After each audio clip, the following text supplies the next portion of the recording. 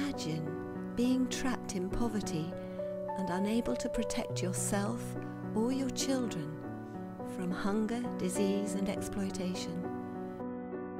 This is the hopeless situation that millions of women face in Bangladesh, one of the poorest countries in the world. In poor families, many girls miss out on a full education and are forced to marry very young.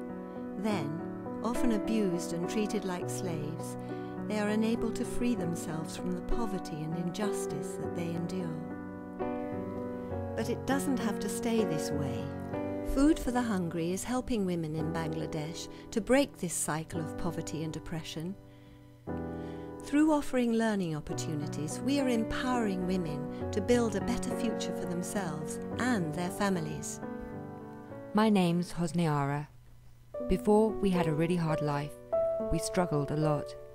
The income we made each day was our only means of survival for that day.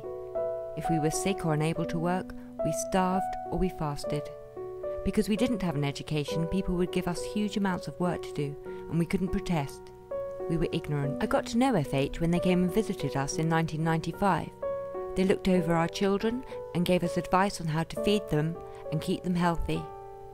We never understood that all human beings had equal rights, but after getting to know FH, we have learnt how to communicate, understand, and live happily. Hosniara is one of 6,000 women participating in our learning and savings groups.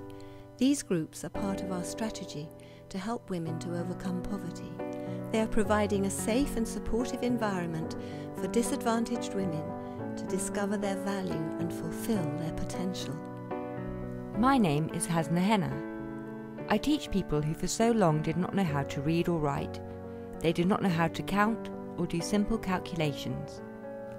At weekly meetings, women save together and learn how to read and write.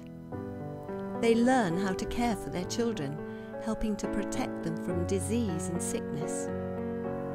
They discover that they have rights and that they are worthy of love and respect. Within our groups, women can also choose to develop vocational skills and leadership skills, empowering them to have a voice in their community. Over time, as they grow in confidence, they can invest their savings, apply their new knowledge and skills, and start their own small businesses. They're able to provide for their children and transform their own communities. But today, millions of women across Bangladesh are still oppressed and trapped in poverty. Please join us in helping these women to find an escape route and the means to create a better future.